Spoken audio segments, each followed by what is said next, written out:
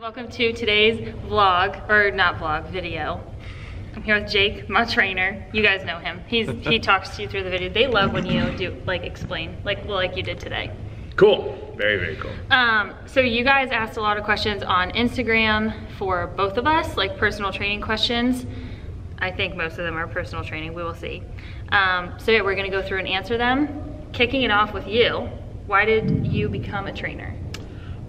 So long time ago, I grew up an athlete, played basketball, baseball, football. I had a hernia on my front rental wall during a summer job. It was bad, it was really bad. And you know, athlete, you eat, drink, whatever you want. So that's what I did. After I got my hernia, my athleticism was just gone. Yeah. So I ended up getting very heavy. At my heaviest, 336 pounds. Wait, are you serious? I was a big boy, yep. I don't think I ever told you. No, I didn't know that. I was big. I was real big. And after I got my hernia repair, I got a trainer. Kicked my butt into shape. I lost 90 pounds in the first year, and then it's just been smooth sailing ever since. Yeah.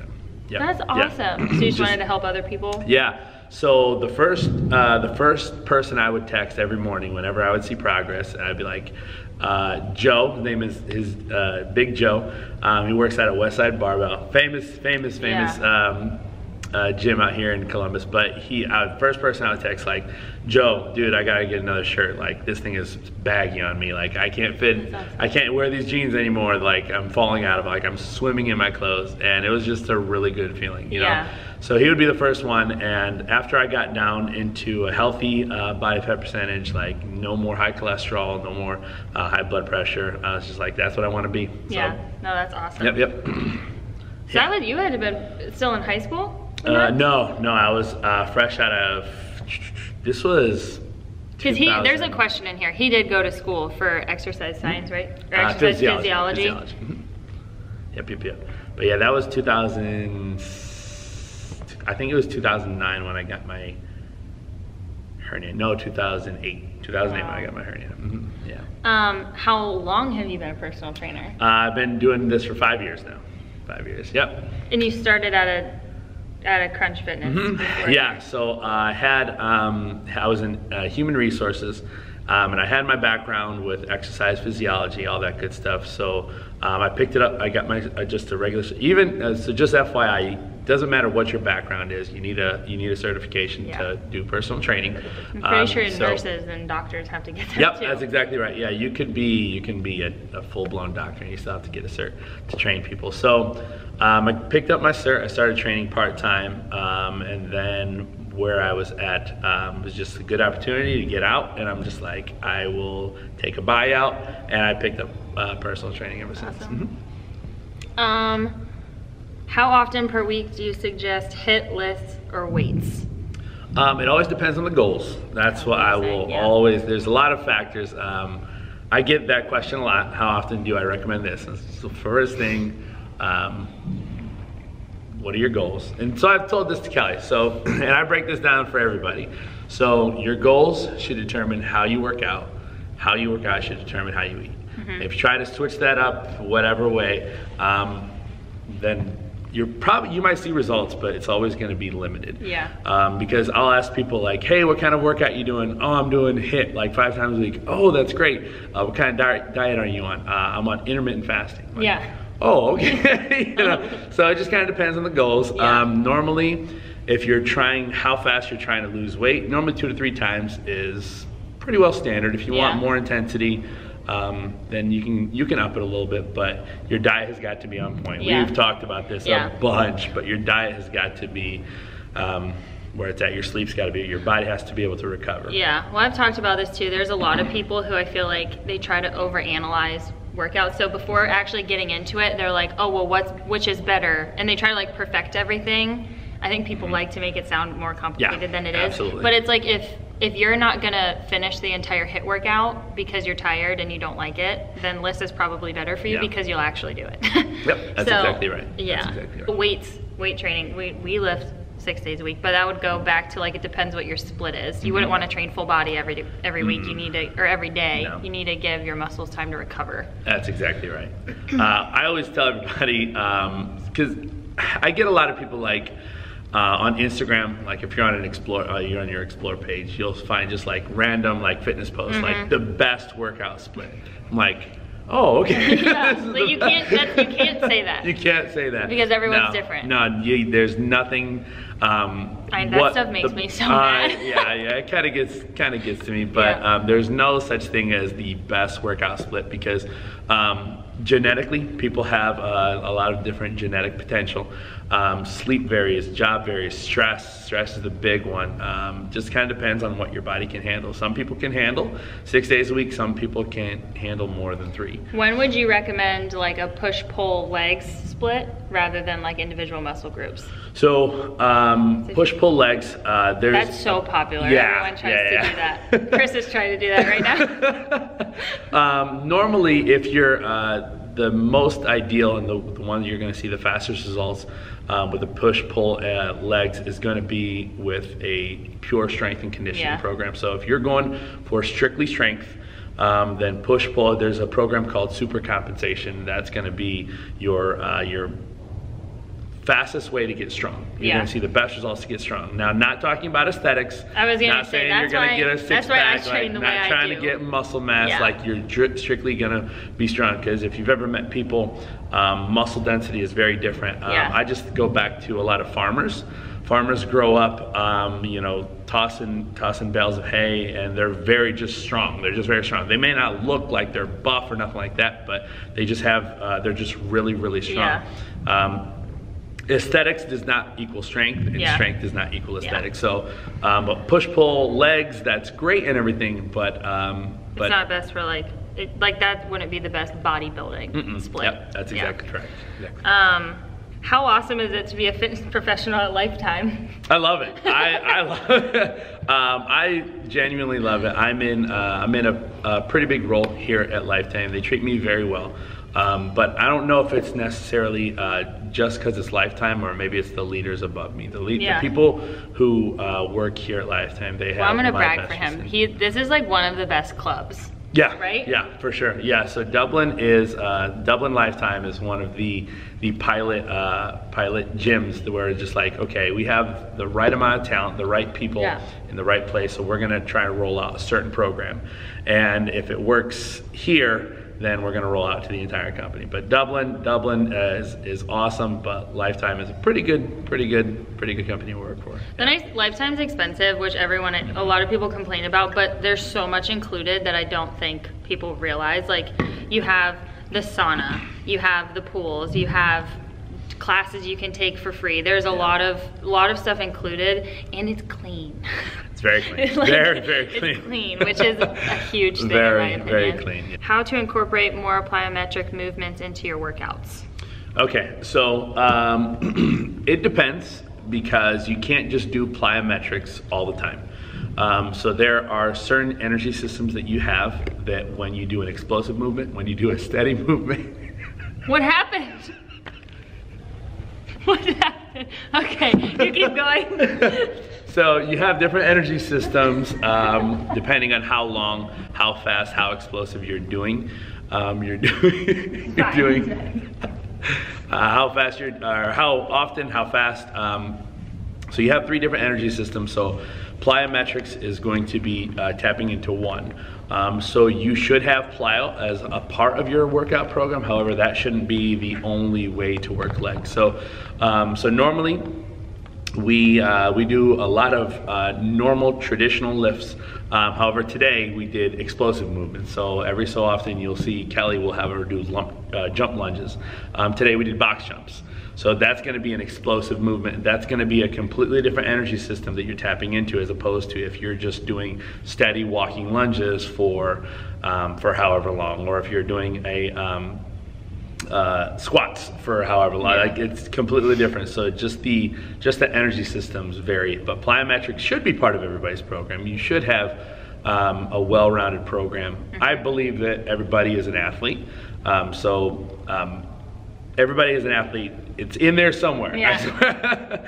It's in there somewhere. So you should have things that are going to test your athleticism. A well-rounded athlete has an explosion part of their arsenal. For sure. Like if you guys are watching this, you probably watch most of my vlogs. He'll incorporate them like we mainly do like supersets, and so it's nice to pair with something else like jump squats, so it keeps your heart rate up a little bit more and you burn so many more calories throughout. But then we also have days that are a lot lighter. Yeah.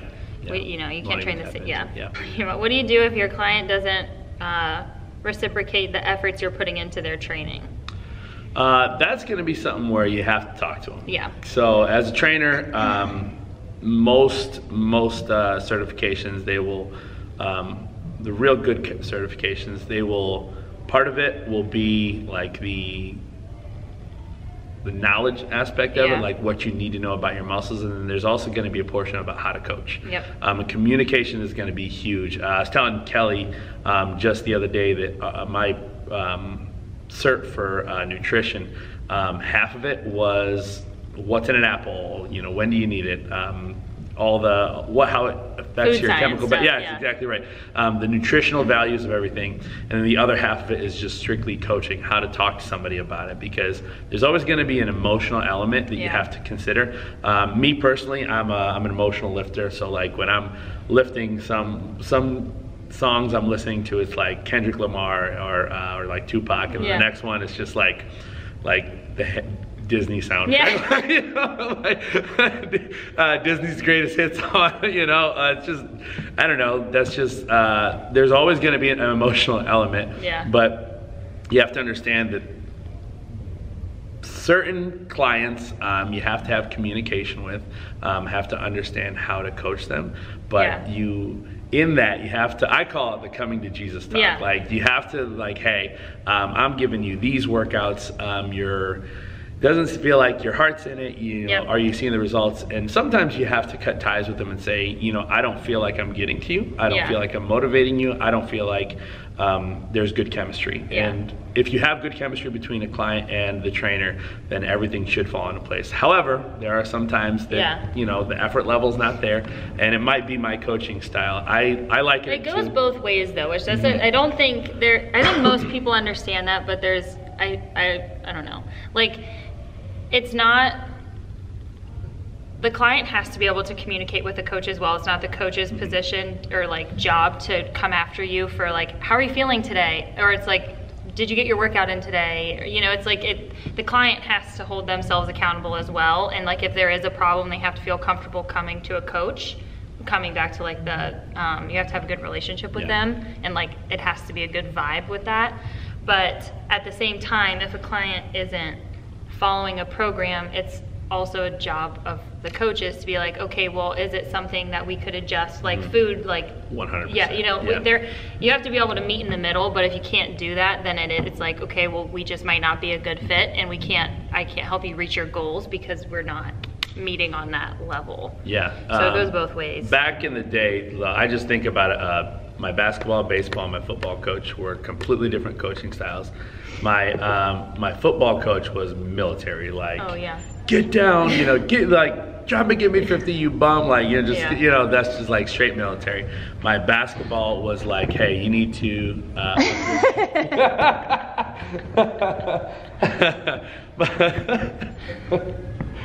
that he is the best. Joseph is the best. Joseph is the man. My basketball coach was very like, step your game up. Like, you can do better. You've got this. There's no excuses. It's time to bring your A game. But then my baseball coach was almost like a cheerleader. Like you can do it. You've got, you know what I mean? Like cheering you on. So people respond differently. And we were talking about this. There's one of the trainers here. He's just like militant. Like, to the core. And his people will never leave him. They love him, but they respond to that training style. Me personally, I respond to the you can do better. Step up your game. Come on, get your crap together. Like tough love. Tough love. Exactly right. Exactly right. Exactly right. But it just depends. Setting the expectation right from the get-go, like saying, like, hey, in 3 months we should see this kind of progress. In 6 months we should see this. But it's expectations and communication. That's going to be it. But sometimes that tough conversation has to be had, for sure. How did you get your first client / continue to collect more clientele? So because that's going to be way different for you than it was for me. Yeah, Well, I did a Q&A and answered this question, so I'm actually over. Yeah, so back in the day, when I first got my first client, when I was building up my clientele at an old gym, it was very weight loss driven, very, very weight loss driven. So, you know, I just, because I could relate to them, I would, in college, you eat whatever you want. You eat whatever you want. So, so I would, Chris, so I would go, many pizza rolls. Oh my gosh, it was so bad. So I would go to Speedway every morning and I'd get a coffee, and I had a big old, it was like a 32 ounce like refillable mug. I'd fill it with Mountain Dew. Oh my god. And then I would get 2 hot dogs, because it was 2 for $1.50, obviously, and then 2 other Krispy Kreme donuts. That was my. Okay, we're back. It kind of ran out of storage. So cut out. Anyways, he ate hot dogs, donuts, and Mountain Dew for breakfast for the longest time. And when it came to, you know, people who are trying to lose weight, like, I related to them. Yeah. And so first getting my clientele, I would meet them at the gym that I worked at, and I'm very social. I like talking with people. I think I can pretty well talk to anybody, and what it would kind of come out, I'll tell them about my journey, they could relate, and I say, okay, let's do it together. What changed, because I did that starting off, and that was, so weight loss was primarily my biggest clientele. However, as I got myself into shape, you know, I put myself through a couple different programs. I went through a strength and conditioning phase. I went through CrossFit. I went through pure like D1 athletics. I put myself through a lot of different programs. Normally like anywhere between like 4 to 6 months at a time. And I finally got into the bodybuilding style. I worked with a trainer for 6 months, 8 months, and then I moved on to another trainer for another 6 months, and that was the one that I feel like I really, really loved. So the one you reached out to when I first started? Mm-hmm. Yep, that's exactly right. That's exactly right. So for the most part, like the different training styles, when you're building your clientele, you have to know what you're good at, and you have to know kind of what works. So like weight loss is going to be always big to me, but at the same time, I'm very into aesthetics. I mix in which everybody's seen the workouts that I put Kelly through. Kelly's one of the more advanced clients, but the way I write the program, it's a bodybuilding style mixed with athletic conditioning or athletic training. So it's a little bit of both. Many questions over there, like, how are you bodybuilding? Yeah, it's like, definitely a hybrid program. Yeah. But it comes from a lot of experience, a lot of knowledge, a lot of studying. It's not something that we're just. That's my biggest thing. Yeah. I see people on Instagram and like, I took this workout, I put it together, this is my workout for the day. It's not like as a trainer, you just throw a bunch of workouts at the wall and see what sticks. Like, there's got to be a purpose to everything. Like, you're doing a kettlebell swing, well, why? Are you just trying to look for calorie burn, or are you trying to strengthen your low back, hit your glutes, hit your hamstring, hit your calves? Like, there's always got to be intent to your workouts, but when I talk with people, that's going to be the first thing that I kind of mention, like, where are you trying to get in 3 months, 6 months, 12 months? So whenever I'm kind of the jack of all trades, but I'm really good at just like 2 fields in my opinion.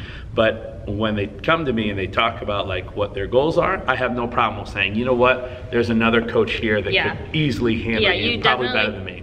That actually goes into the next question, because I think you have to be okay and like not feel bad saying, I'm not the most experienced in this field like this person is. Like, there's nothing wrong with that.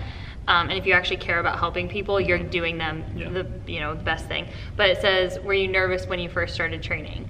I would get nervous. I had a couple people reach out to me and something, and I was like, to be completely honest, you would be my first client. I'm willing to take you on, like, we can work through it together. And if there's something I don't know, I will look it up. Like, you have to put your ego aside and know that you're never gonna know everything. It's science. Like, you're always learning. There's always exactly new studies. That's exactly right. And no one trainer knows everything. It would be impossible. And you have to understand that. But kind of going back to the question, like, I was very nervous. Yeah, I was extremely nervous. It was different being on the other side. Like, and my coach, he was very like, step up your game. You know what you're doing, because I played sports. But then you have people who have never done a sit-up before.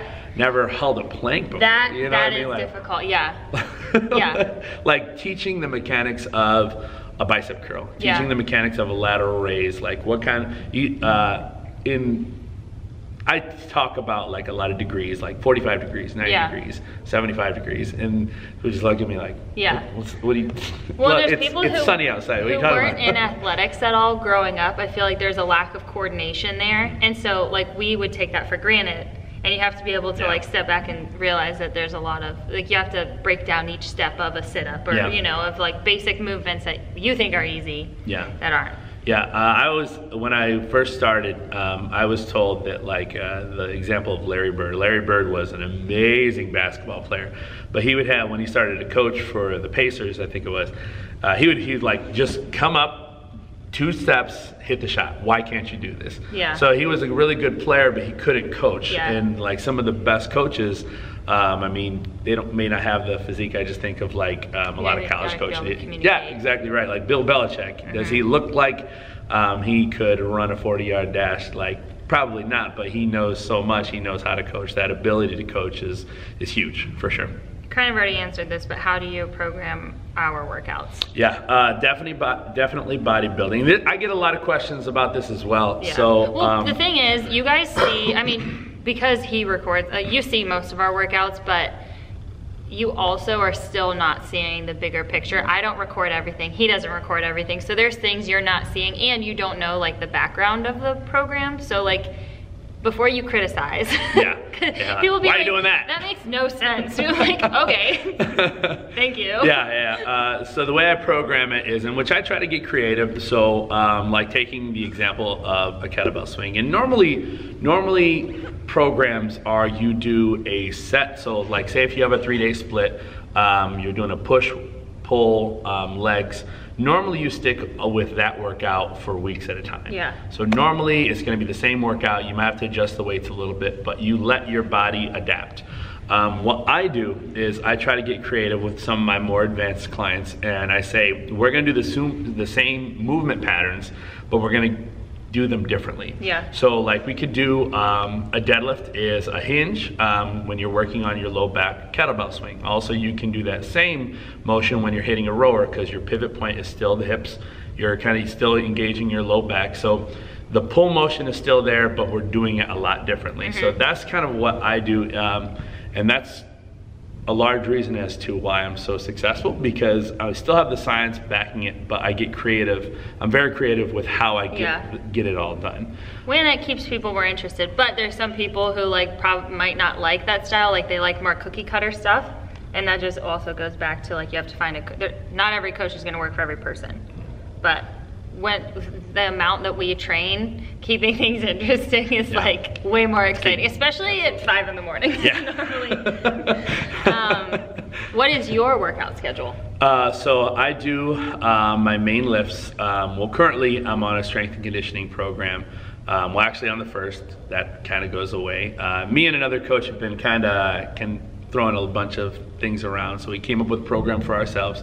So I do my main lifts. I'll hit chest, back, shoulders, just like a normal split, all the different muscle groups, and then I will let my body recover for a couple hours. I do those somewhat early in the morning, and then I'll let my body recover, and then I do a metabolic conditioning. So we'll do like a CrossFit AMRAP, where we're doing like snatches mixed with handstands. You know, we'll do like deadlifts mixed with box jumps, and we'll do like just some of the stuff to kind of keep your athleticism around. My big thing is, when most bodybuilders are not the most functional, they're not the most flexible, they don't have the athleticism. The ones who do are amazing. They're probably like physical specimens, but me personally, I don't have any like aesthetic goals personally. I'm pretty comfortable with how I look. The day I lose my athleticism, this is gonna be the day I'm like, ooh, when I can't do a box, when I can't touch the rim anymore, I was just like, this is gonna be bad. But yeah.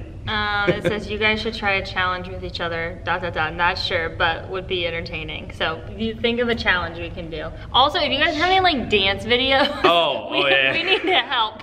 That's right. That's exactly right. We're trying to do a dance video once a month, and so far we've done 0. We gotta do 3. April. We gotta do 3. Well, we gotta do 4. Basically, we need 4. Did you know Jake before you started training with him? I knew him from like in the gym, but that would be here early. Yeah. When she would be. Yeah. Here. But no, we had never like sat down and had a full conversation or anything like that. Where will your honeymoon be?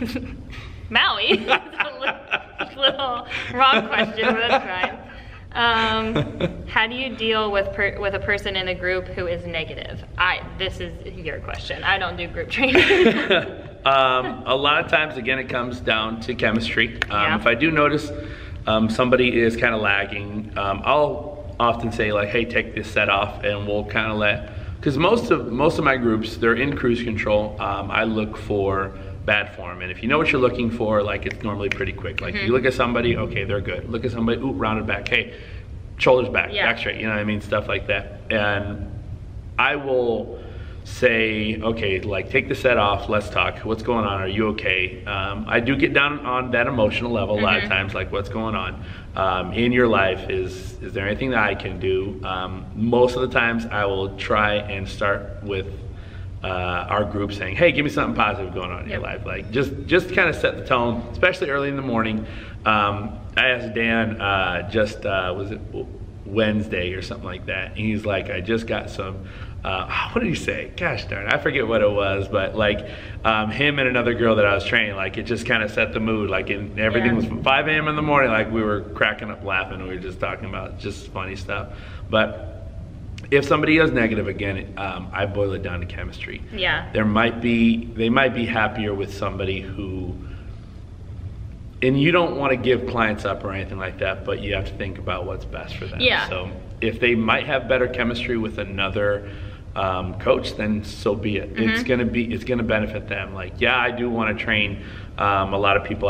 There are certain people that I would love to train in, but if it's not a good fit, you gotta have that come to Jesus talk. Yeah, it's different. I mean, if it's just one day, like, oh, I'm tired today, or oh, I had a bad day, whatever. But if it's like a consistent thing, I've had a couple, like with online check-ins are very important because that's my main communication with them. Most of my clients text me every day, but still, if I had a couple clients who like weren't checking in consistently, and so I kept having to reach out to them, which is not like I should never do that, but that's not my priority. Yeah. Like that's not, I shouldn't have to come after you to get information. There should be, once again, like a mutual, you have to meet in the middle. For sure. So, and then you just have to have that conversation. Is it that something's wrong, or is it that you're not enjoying it, or is it that, you have to just talk it through? And unfortunately, like with groups, there might be somebody in the group who doesn't like another person in the group, but they don't want to say it. Yeah. So switching up groups, or some people might start getting annoyed with a group. So you might say, okay, like, here's the workout program, and I'll see you like twice a week or something like that. Instead of working out like every day or every other day or whatever.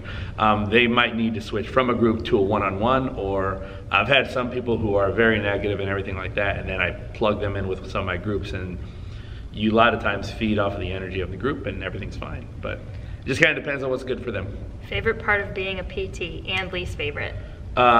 Favorite is that the gym is a very social setting, so it's not all work. Like I don't have a 100% desk job. I'm still on a desk, I'm still programming I'm still in meetings a couple hours a day, but for the most part, people come in and out of this gym like clockwork. Yeah. So I'm always seeing fresh faces, fresh conversations, like, hey, how was your son's soccer practice? And on the flip side, like, hey, I know your brother was taking you to a concert. Like, you know what I mean? Like stuff like that. It's fresh, it's a social setting. I love that aspect of it. The bad part about that is when you try and work out, everybody's like, hey, and it's kind of tough. When I do work out, I try to plug my headphones in. I am one of those guys, I act like I don't hear you. Sometimes if I have a hoodie on, I'll put my hood up. People don't recognize me, even the better. But yeah, that's the downfall of it, for sure. Yeah, my favorite part, I guess, is, like, sounds cliche, but you're helping people better themselves. And normally even if it's not like a physical goal, helping them work through like some of the insecurities they have, like that's probably my favorite, is like there's a lot of people, females, who have like, they struggle with food, they struggle with body image issues, and so normally getting into weight training and just being in the gym, you can get them to focus on how they're feeling and performing rather than how they're looking, which is a huge thing. So I've helped a lot of girls, or I've seen a lot of girls who like, they no longer care about their weight, which like little things like that, it's huge. Like that to me, it's like, that's a tough that thing means to do, you're starting your day, now you're not beating yourself up over your weight. So you're automatically starting your day off better. Yeah. And then least favorite is, I don't know. Oh, personal trainers are super judgmental of one another. I don't love that. Oh my gosh, yeah. Oh my gosh. Because of the internet, everyone thinks that they know everything. And so, especially with like social media, there's a lot of criticism all the time, which like, I don't care. And we're both certified, so it's like, okay, I know what I'm actually talking about. I'm not gonna let your little comment bother me, but there's so many comments and opinions on everything. It's just really interesting, because if you go into somebody's like account, and if it just says fitness professional, they don't have any credentials. Watch out for what they're saying. Because they may have just looked at my page or Kelly's page. Like, oh, here's a new workout for you. Like, people don't do their own research. They'll see one thing and they're like, they take it and run with it rather than being like, oh, that's interesting. Let me see if this is actually correct. No one does that anymore. I already touched on this in mine. For creating workouts, is there an actual formula to determine sets and reps? Yes. Is it normal? Oh, I talked about that too. Okay, I think we're done. Well, okay, you can hit on this. I answered this in mine. Best back exercises for ladies. The best back. Questions like that bother me. It does, okay, so again, it does depend on what the goal is. So if somebody needs to strengthen their back, like if they're working, if they're trying to hit their legs hard, they're trying to shape their butt, trying to get more hamstrings, but their back prevents them from doing a lot of glute exercises, because a lot of that falls on the back. If that's the case, a lot of horizontal rows, anything to ignite the erectors, stuff like that is going to be beneficial if you're looking for shape. A lot of times a vertical pull, so like doing like pull-ups, practicing like assisted pull-up, those are going to be very good. Again, it just kind of depends. There's no bests. And it's not for ladies. We have we're the same. We have the same back muscle. Honestly though, like I feel like a lot of people struggle with back issues because their core is weak. So like doing planks and like simple exercises like that also make a huge difference for just your back health. We were talking about, so was it you? Oh yeah, it was you. So we were talking about just like shaping the body. And we were talking about when people do the dips, when they'll have like a plate and they'll be doing a dip and it builds up your oblique. And so like we were talking, like if you build up your oblique, you're gonna have more of a boxy look. Because you're building the muscles that's gonna be on the side. So if you're looking for like the V, in which that's not just for women, again, it's for men. So men want the V look to kind of make the waist look smaller. So again, going back to the aesthetics part of it, you have to know what your goals are, because if I want that V, I'm not going to be working a lot of my obliques going side to side. However, contracting forward and back, that's going to be different, but side to side, you're just building up your side. Exactly right. Exactly right. Putting muscle on here. Exactly. That's exactly right. All right, I think that was all the questions. Thank you for answering questions. Thanks for taking the time. He just got done kicking Dan and I's butt leg day. We did like, how many leg extensions? It should have been 700. I think so. That's great. But yeah, thank you guys for asking the questions. If you have any other questions, comment down below. I'll try to get back to them. Thank you. Bye. Awesome.